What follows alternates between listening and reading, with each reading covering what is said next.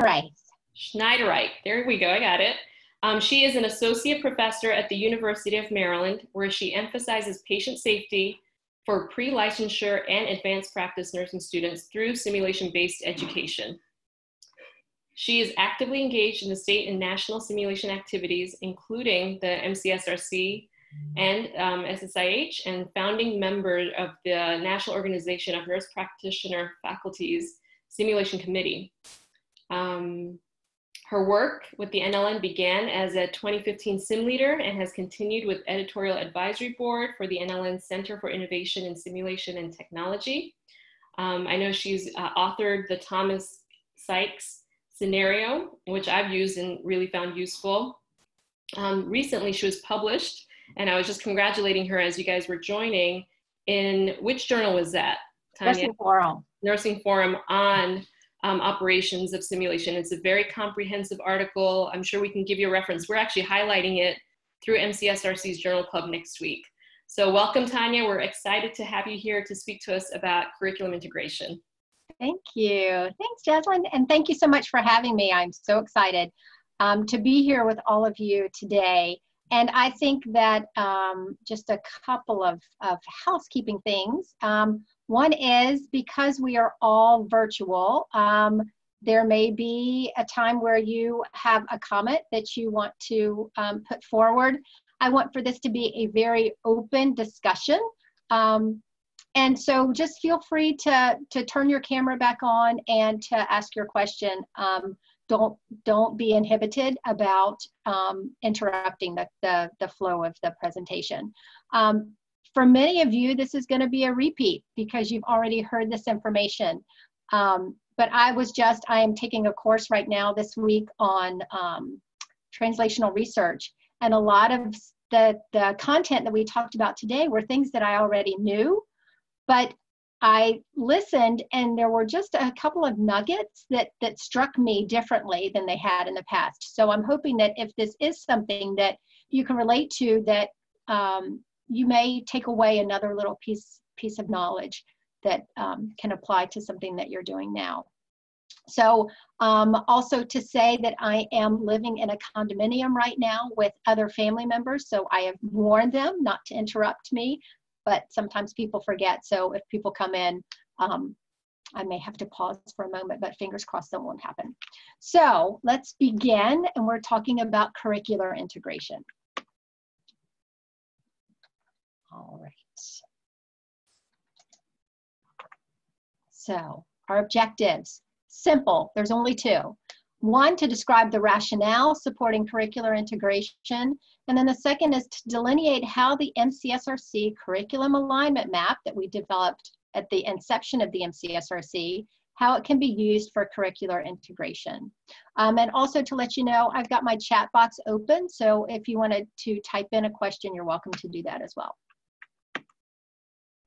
Okay, so what I would like, and since I cannot see your hands, if you can, actually, I'm going to stop sharing for just a moment because I want to see some faces. So turn your cameras back on and raise your hand if you integrate simulation into your programs. Oh, all right, lots of hands. Lots of people integrate simulation into your program. All right, unmute yourself and tell me what that means to you. What does curricular integration mean for those of you who are doing it? Aligning with the objectives of the program and also of the course. Okay, aligning with the program outcomes and the course outcomes. Mm-hmm. And also looking for gaps in either our content or their experiences in clinical, and enhancing or filling those gaps with things that we can control in simulation. Okay, so filling the gaps with something that's leveled, something that's standardized, that can be consistent in your program. Okay? How else are you integrating?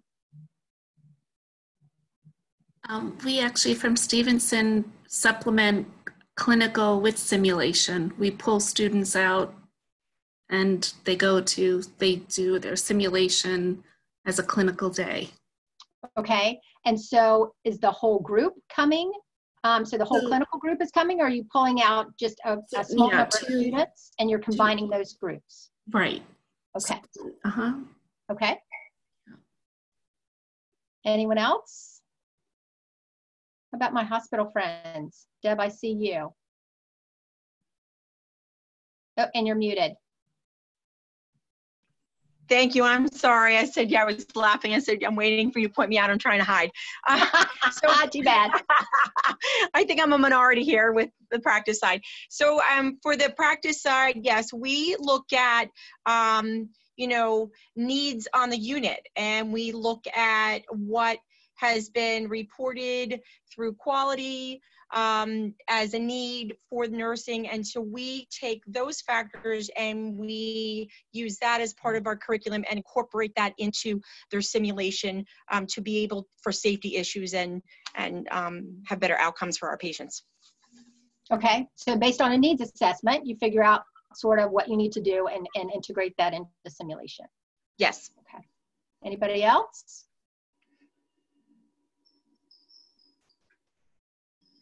Okay, all right. You can go back and turn your cameras off. Thank you. All right, let me go back to sharing my screen here.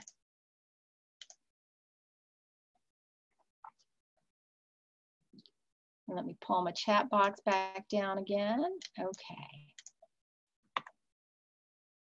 All right, so what we just heard from everyone is a diverse way to define curricular integration.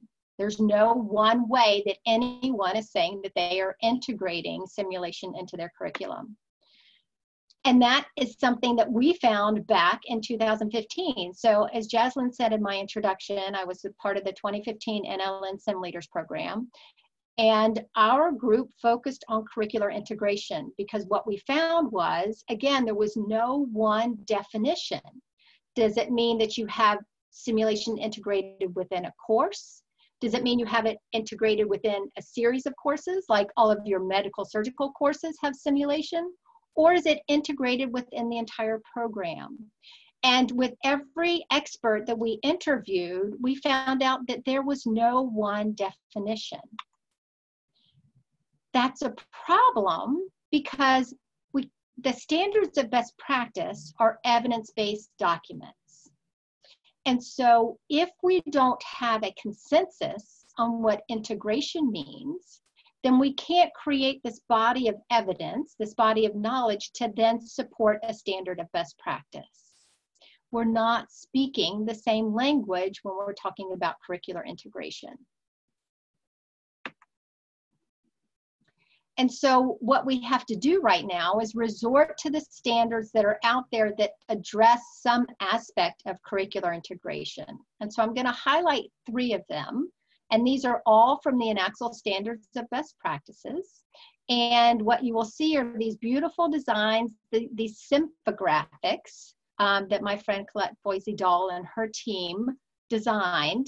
And you can also go to the NAACL website and you can order these. I have been to some institutions where they have a single debriefing room and they have all of these infographs around the room so that they're surrounded both literally and figuratively by the standards of best practices. So if you're not familiar, I encourage you to go to the NAACL website and check them out. But the first one to talk about is simulation design. And so aspects that apply are criterion 1, that you perform a needs assessment to provide the foundational evidence of the need for a well-designed simulation-based experience. So in thinking about that, we're going to address a need, and this goes back to what Deb was talking about at GBMC. They do a needs assessment and figure out what is it that we need to address. Lena said something very similar, that we're trying to capture aspects that we can't put into the classroom or can't encompass in didactic learning, but something that's better addressed experientially. The second one from the Sim Design Standard is to construct measurable objectives. And so when we think about the needs assessment that is going to address that particular aspect, now we need to create those objectives that are going to encompass that. And then the third is to structure the format of a simulation-based experience on the purpose, the theory, and the modality of the simulation-based experience. So I'm going to come back to that purpose statement. Why are we doing this? What is the reason?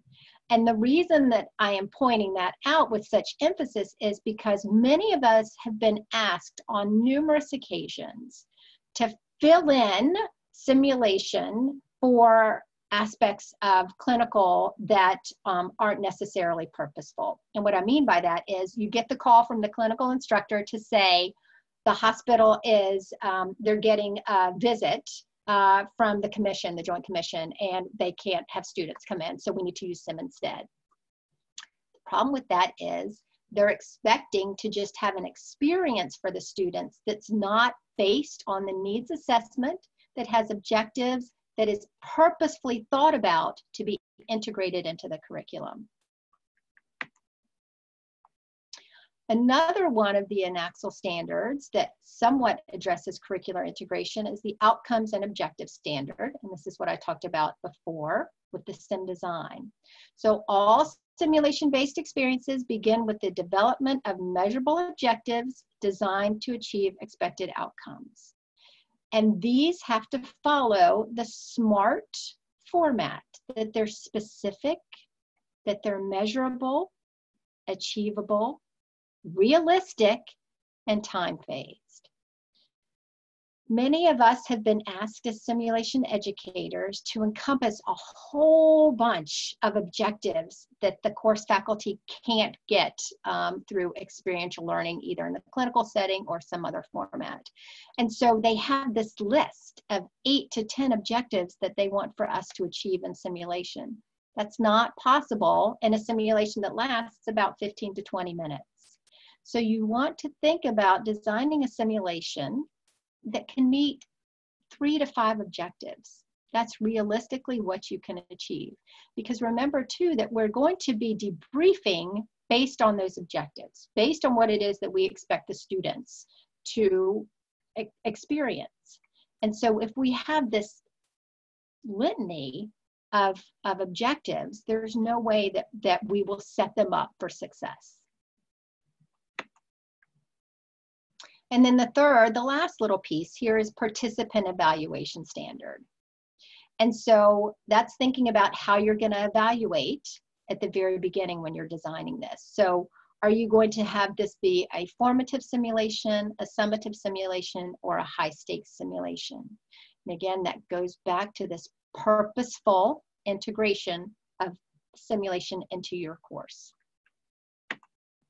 And so with that, I want to pause for just a moment and allow people to ask questions. So you can either say a question verbally, you can unmute yourself, you can type a question in the chat box. I'm going to give just a moment or two for people to ask questions so far. Tanya, I have a quick question for you. It's Deb.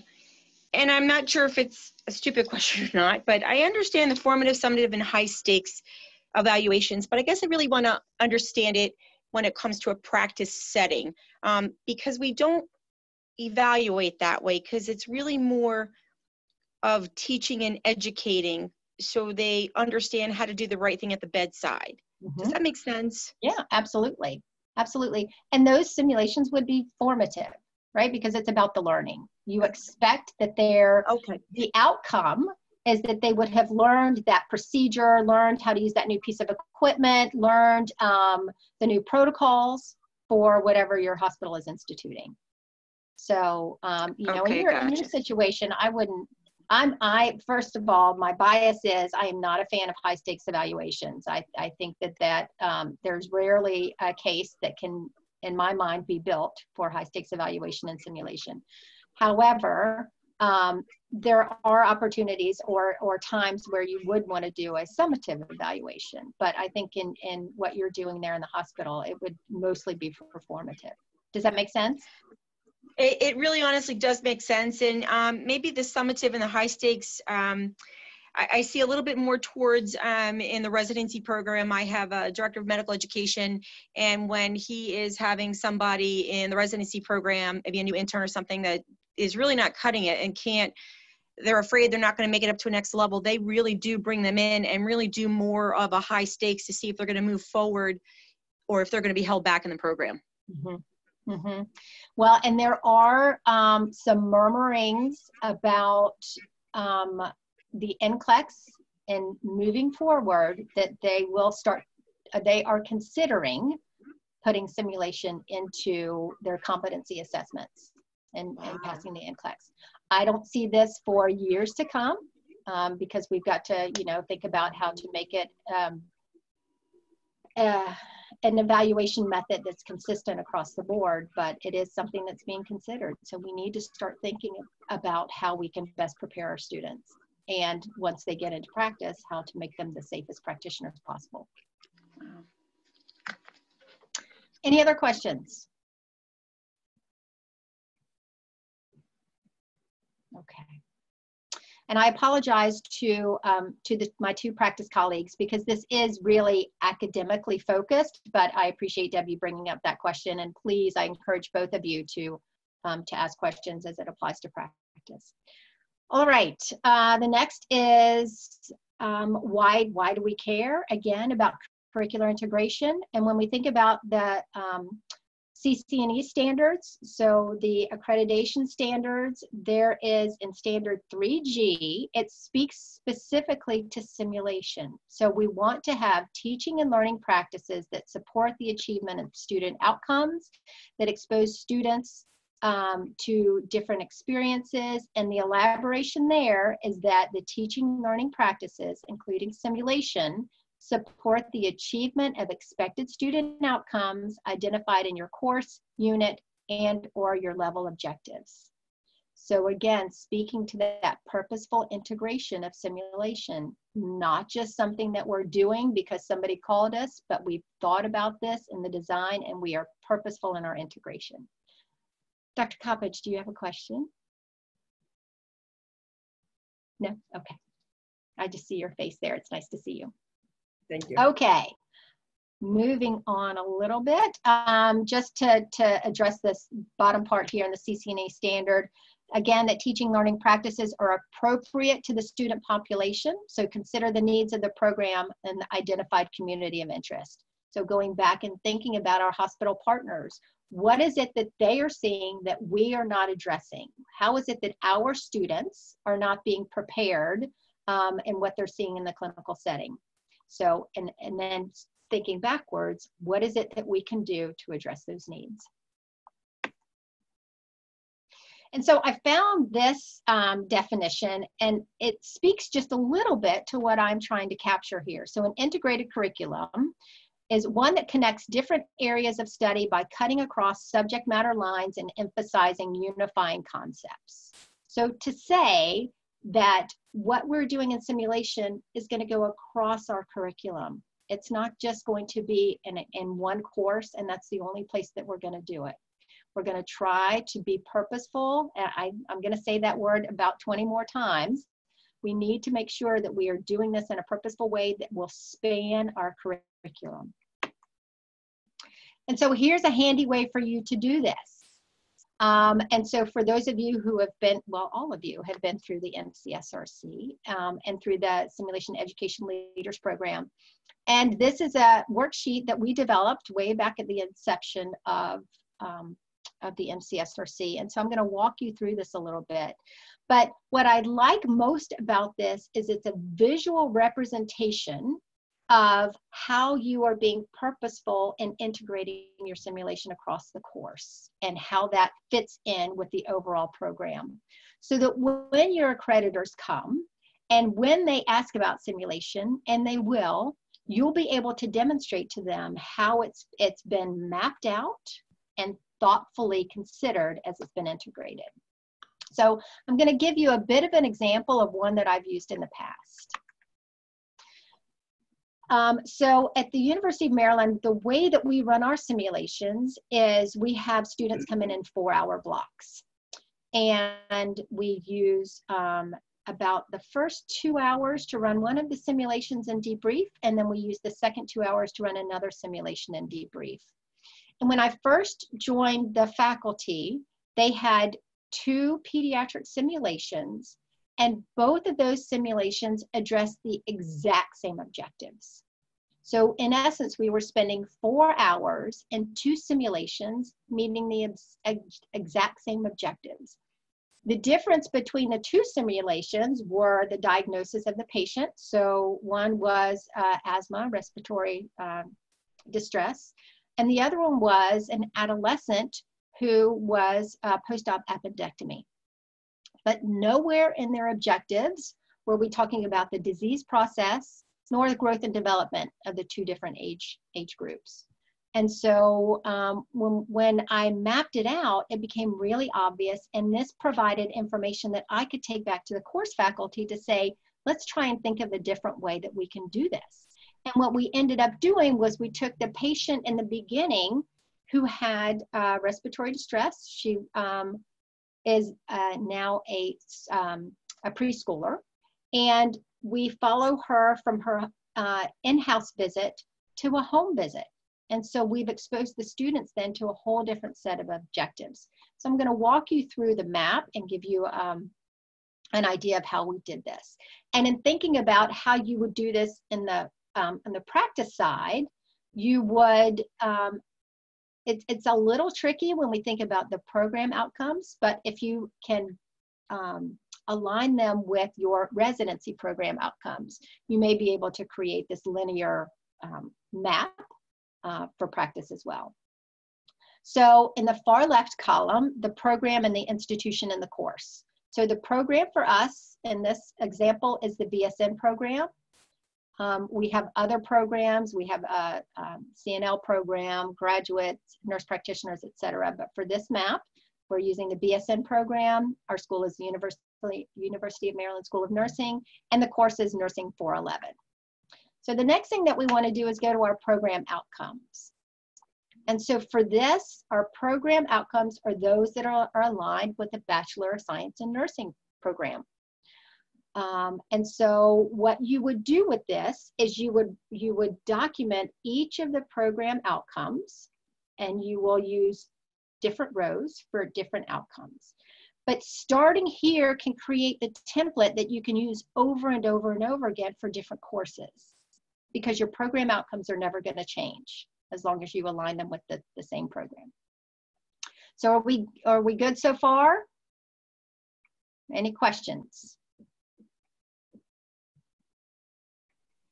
I do have a question. This is Latasha. Yes, ma'am. So and you probably will answer this later, but I just wanted to know if you were using this for each simulation or for each course. So we use this for, what I did is use this for each course. Mm-hmm. And I'll show you as I get into my simulation learning outcomes, how I've mapped it to the 2 different simulations. Okay. And we'll see if that answers your question. Mm-hmm. Thank you. You're welcome. Anything else?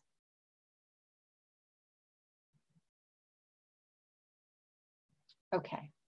So now comes a little bit of a trickier aspect. You have to get your course syllabus, and you have to figure out where those course objectives align to the program objectives.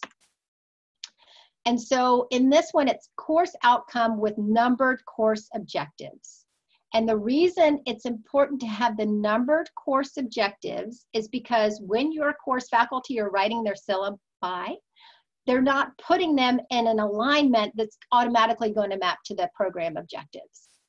And so if you have the number of your course objectives with it, then you can readily find it when you go back to the syllabus. Otherwise, you're trying to find where is applied knowledge of humanities, social science, and nursing. And so for these, number 4, number 5, and number 10, there's not going to be a direct match, but there's going to be some correlation that will make that course outcome align with the program outcome. So for number 4, you're applying knowledge of humanities, social science, and nursing and delivering nursing care to infants, children, and the family across the wellness-illness continuum. And then if you look at the program outcomes, you can see that sciences, humanities, and focusing on health promotion and prevention of disease for individuals, families, and communities and populations.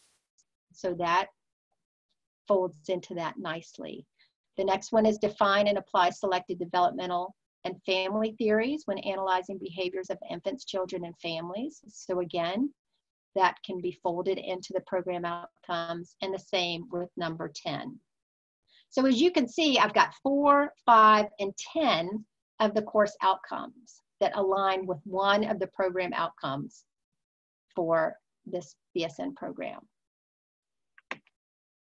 And so then what you want to do is you want to pull out what concept is similar in these. And so health promotion and family-centered care are concepts that span the program outcomes and the course outcomes. And so now we can think about simulation that has learning outcomes that align. And so the simulation learning outcomes were to demonstrate teaching and counseling abilities when providing health promotion and education to children and their families. And then for family-centered care, using critical thinking strategies and tools in the decision-making process when planning and implementing nursing care of infants and children in the context of their families. And what you will see, and this goes back to the previous question, is in parentheses it says LR2. And so that means that these simulation learning outcomes apply to the second simulation that we did. So Lily Rosner, LR2, her pediatric home visit. Okay, and again, going back to my previous example, all of the ones that we had prior to making this change, they all aligned with the similar course outcomes. There weren't any differences between the two simulations, which for me is not an appropriate use of those 4 hours. You want to cover as much ground as possible. I'm going to pause here for questions.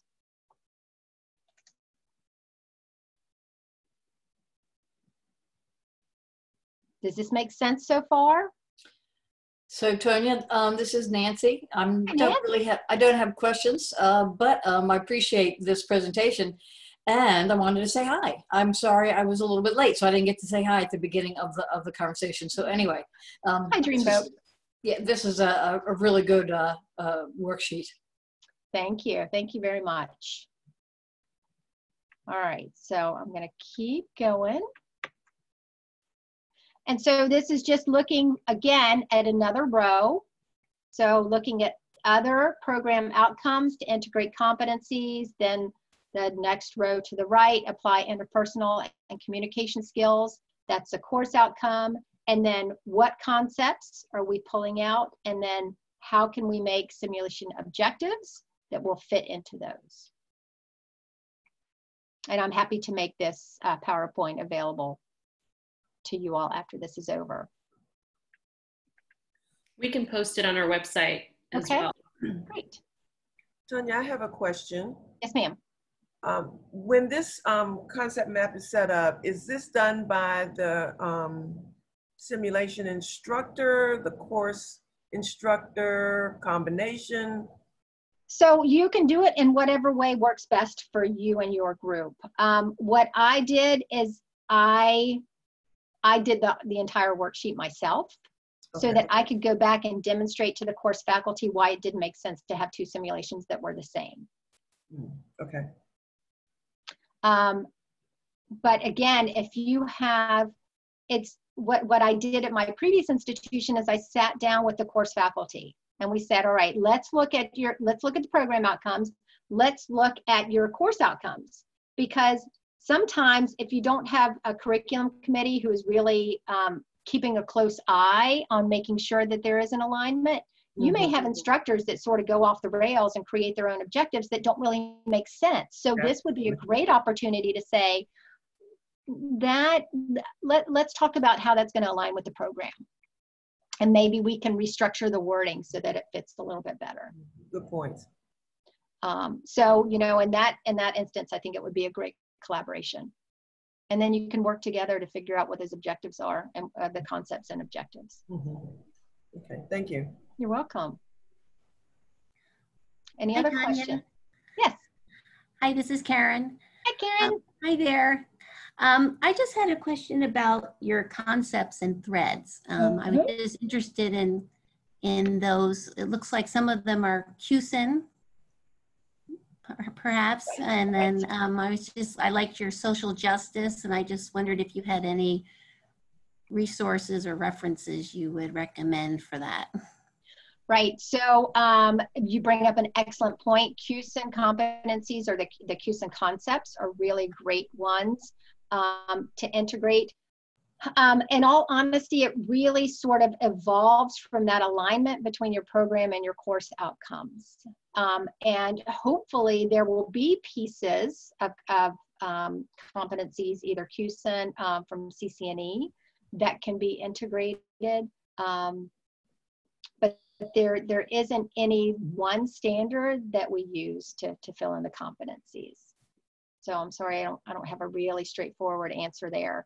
But I would encourage you to go back to your accreditation documents and find out exactly what the expectations are for your program, and then go back to that needs assessment that we talked about with the first standard of best practice, the SIM design standard, and figure out where those gaps are. And then how is it that you can address the gaps and figure out what concepts you need in order to create a simulation and to meet those objectives. Does that make sense? Is that helpful, Karen? Yeah, thank you. You're yes, welcome. we're using QSIN, so some of them we were using, but it looked like you have a little bit of an expanded list, and so that's what I was interested in. Thank you. Yeah, and it truly is just trying to pull out some key phrases that aligned between the course outcomes and the program outcomes.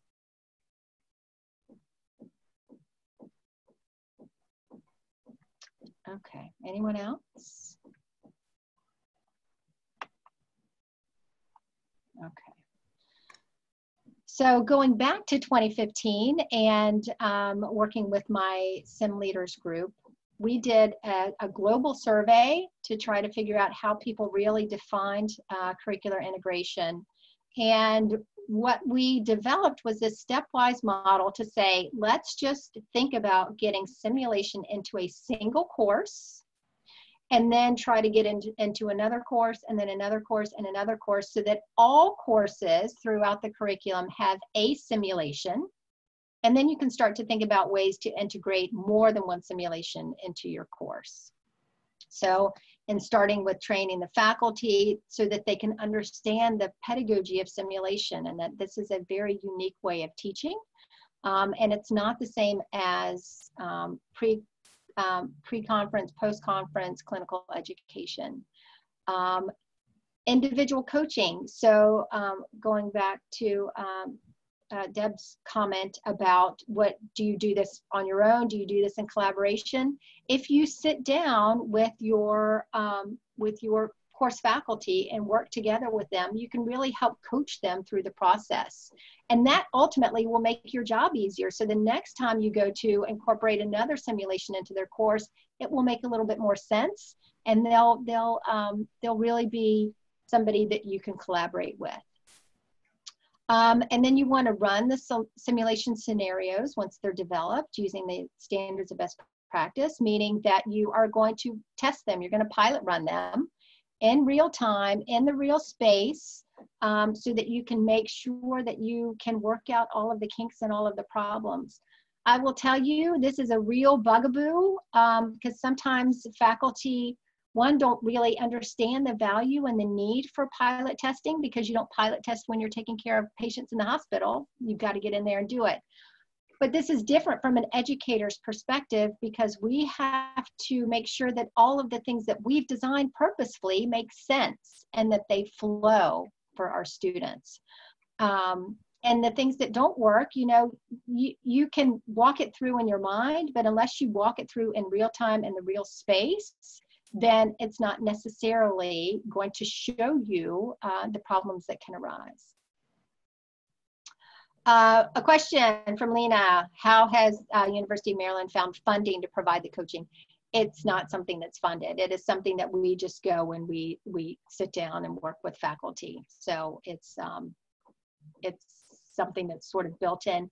Now keep in mind that we have a dedicated simulation team. So this is our full-time job, is to work with faculty and work with students in simulation. So after you've run the simulation, you're going to review, you're going to make sure everything makes sense. You're going to make sure that your cues are there the way that you expect them to, that you know, the heart rate goes down in a way that makes sense, that the SATs go down, those kinds of things. Then you're going to revise it and you're going to rerun it, meaning you're going to pilot test it again to make sure that now all of those kinks are worked out, that it makes sense, that it's fixed. And you're going to run the simulation. And then once you've done all that and everybody is so happy about the way that things have worked out, you've got another champion on your team, and then you can integrate it into another course. But for those of you who are just trying to get simulation into your programs, you're going to want to start with people who really see the value of simulation, and you know who those people are on your faculty. People who value this experiential learning, this way of experiential learning. So get them on board first, and then you can work your way into the laggards when we think about the diffusion of innovation. So I'm going to pause here and see if anybody has questions about this model.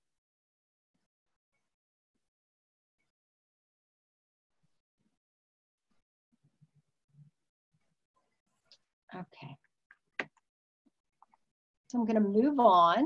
Another thing that came out of that survey is the ability to really scaffold. And so, Karen Curry, this might go back to one of your questions that you were asking earlier about some of the concepts. And so we did this survey again, and we, in part of the survey, we were asking faculty when they had particular aspects integrated in different parts of their curriculum. And so what we did then is we categorized those as being at the beginning of the program, sort of in the middle of the program, or towards the end of the program, and came up with these concepts and this way of scaffolding. And so, you know, those that are at the very beginning of the nursing program, you're going to want to talk about professional values, safety, communication, and then as they get more towards those second and third semesters, thinking about ethical legal considerations, community awareness, translating evidence into practice. And then those towards the end. And this also speaks to my practice colleagues about leadership, outcomes evaluation, quality improvement kinds of things, impact of social trends. How is that impacting the way that we're caring for our patients? So what you can also do, if you're limited on space and limited on time, get different levels of students together. So you can get beginning students and you can get concluding students. And you can have a couple of objectives that would speak to the beginners and a couple of objectives that speak to those that are getting ready to graduate, and have them work together just like they would in the real clinical setting. This is from a paper that Elena Harrington and I published back in 2017. So that is part of the reference list as well that you all can take a look at. So now, I'm thinking about coronavirus. How does all of this differ? And whether we're face-to-face or virtual? So I'm going to open up that question to all of you. How does curricular integration differ when you're in a virtual situation?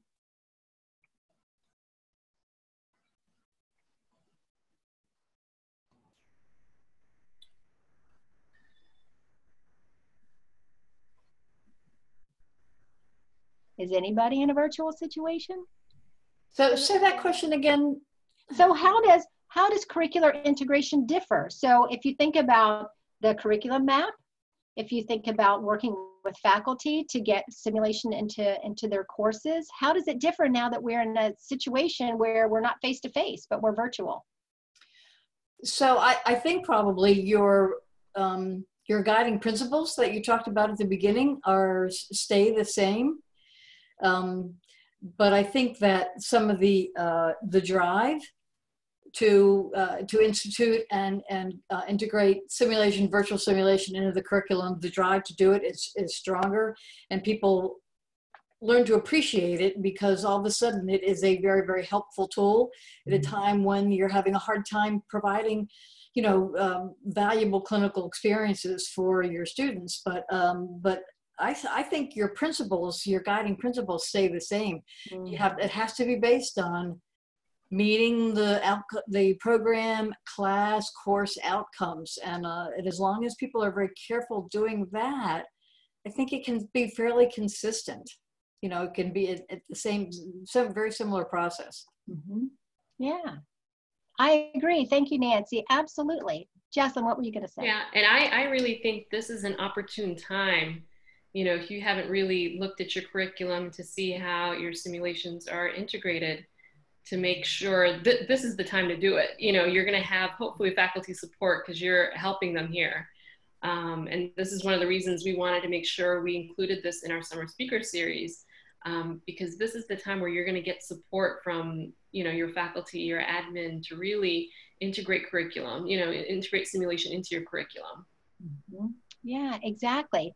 How many of you have had faculty come to you and say, I need something? Just what do you recommend? What should we do? Because my students can't get into the clinical setting. I've got to have some hours for them. Figure it out. All the time. Yeah, all the time. All the time. I think we're the drivers now. And I'm sorry to interrupt, but we're the drivers now because we're able to provide help. To your comment, Jocelyn, this is a great time to try to integrate simulation in the curriculum.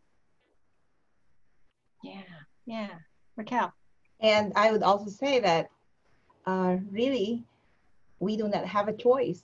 Our clinical experience for the fall is essentially simulation, and what best way, therefore, to fully come up with a tabular representation of our program outcomes and our course outcomes, and how best we can provide the clinical experience with a concrete virtual simulation.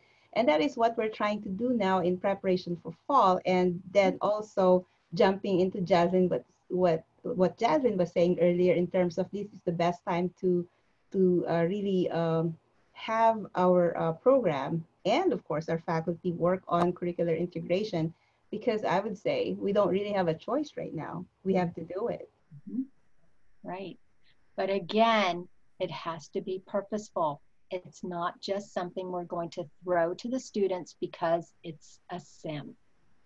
You don't want a checkoff box. Right. We've done this. Like, I think some of the virtual screen experiences are sometimes used in just that way. Alrighty, we've done this, check it off. We don't pre-brief them, we don't debrief them. We just say, complete this, see this patient virtually, and you're done. And there's, to your point, Tonya, it is really, it's not really purposely done, and it doesn't have the same value, learning value, when it's done that way. Right. And so why are we doing it?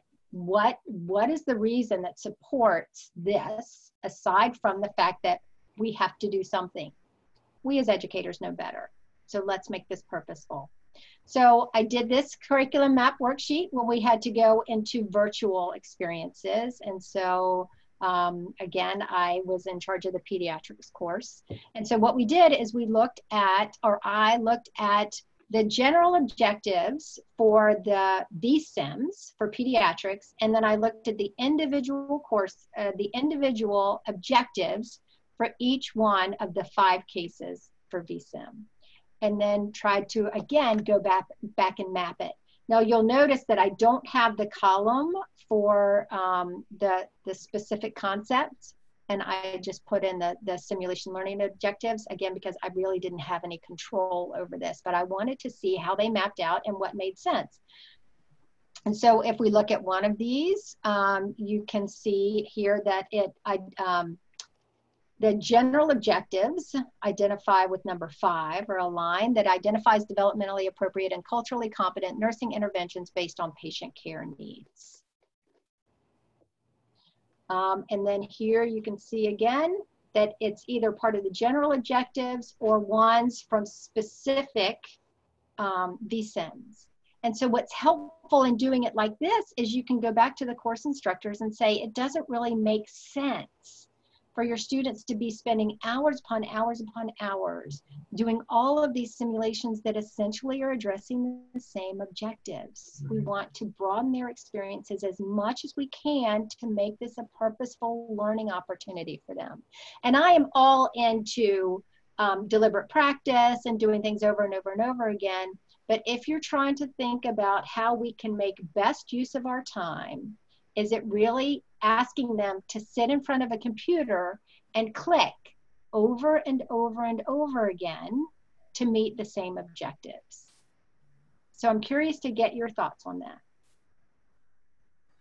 I know for us, the students are so acutely aware of the difference in an actual simulation and being sat in front of a computer to do a simulation without any real purpose, and they feel like it's just busy work when they don't have feedback from the faculty and a real purpose and strategy in what they're doing. And in all honesty, they're probably right. It probably is busy work because we're trying to give them something to count for hours when they can't get into the clinical settings. Exactly. But if we can help everyone understand that this is purposeful and that there is a method that supports what it is that we're doing, hopefully, you know, again, knowledge is power. The more that people understand why it is that we're doing what we're doing and that it makes sense, the more likely it is that they'll be on board. Hollis has asked, does anyone debrief their VSIMs on Zoom or on BlueJeans? So does anybody debrief their SIMs on a conference platform? I will say that we do. We aren't able to debrief every single VSIM. We don't have the abilities to do that, the capabilities to do that, the manpower to do that. Our clinical faculty, the ones who take them into the hospitals, are oftentimes the ones who are debriefing the VSIMs, which of course isn't ideal because it is run more like a post-conference as opposed to trying to help with critical thinking and those kinds of things. However, you know, desperate times call for desperate measures. But we do intercede in some of them, and we debrief, and the difference in students and their engagement is just palpable. They really, really appreciate the opportunity to have a conversation and to talk about what it is that they did in terms of being in that virtual environment. Lena says, a concern I have is limited access to VSIM, not enough to choose from in order to be sure that you're not repeating objectives. I agree. The nice thing about the VSIM product, as an example, is that they do have for educators, they do have all of the objectives listed for both the general objectives and for each individual case. So you can go back and map it. And so I agree that there's not enough variety to be able to meet the course objectives as you would have if it's face-to-face. But that gives you an opportunity to think outside the box. So we don't have to address all of the needs with VSIM. We can think about other ways of doing things. I ran a virtual simulation for neonatal nurse practitioner students with nothing but an on-screen monitor. And they had to use their imaginations, and it was a neonatal resuscitation. So they were literally counting and doing, you know, they were doing the CPR, they were counting the respirations and doing the neopuff. And they were having to really communicate with one another in a way that they were not accustomed to because they weren't face-to-face. And so what they took away from that were many different lessons that varied from what they got in the face-to-face experience that we had just done the semester before. So thinking outside the box and doing something that can address those course outcomes that's not necessarily pre-packaged would be another fun way to think about it. Can I explain in more detail that simulation you just mentioned? What you want, Sugar? Yeah, I think that was a great example. And I know at MC we have a summer clinical course that we're piloting a telehealth visit for. And, you know, I'm hearing a lot of great ideas, and I think these prepackaged products are very easy for faculty and admin to control and manage. But there are a lot of other ways that we can, you know, and we just have to be open and be willing to experiment with new things. And I think with the sudden shift, we had to do what we had readily available. Right. But now that we see that this is probably going to be the way that we practice for the fall and potentially for the spring, it's our job as educators to bring something new and exciting that's going to engage the students, that's not going to have them, again, pointing and clicking for a prolonged period of time. The students are, I guess the term I heard is V-simmed out, you know? Yeah, I get it. Really I'm V-simmed out. Yeah, we really do have to offer a variety of different strategies. And I think, you know, as simulationists, we all love new and different things, right? So I would love to also hear a little bit more about what you had come up with. That sounded fabulous, you know, but I think that's one example. Yeah. Raquel. We developed a summer course for our students in MC, and we did not have them buy access to vSIMs. So we had to provide them various open educational resources. So just a variety. So we found a pediatric post-op simulation that really worked well. It corresponded with what they're learning in simulations lab. They had integrated cognitive activities with that. And then we used our MC nursing video simulations library. So just a variety of simulations, virtual simulations, and it worked well. And so far we have not heard of students being bored or vSimmed out, because we were not using vSIMs at all. So it's not a repetitive practice or repetitive process, I would say. It's just a different experience every time, and they're learning from it. Right, exactly. It's there are a bunch of resources, and I'm happy to share that. And recognizing that we have about 5 minutes left, I just want to go through my last little bit, couple of slides, and then I'll talk as much as I can about the neonatal resuscitation and answer any additional questions that you have. Oh, look, we're here to summary. So curricular integration, again, purposeful, not something that's just being put into the sim space because somebody needs it today. We're going to map this out. We're going to make it purposeful.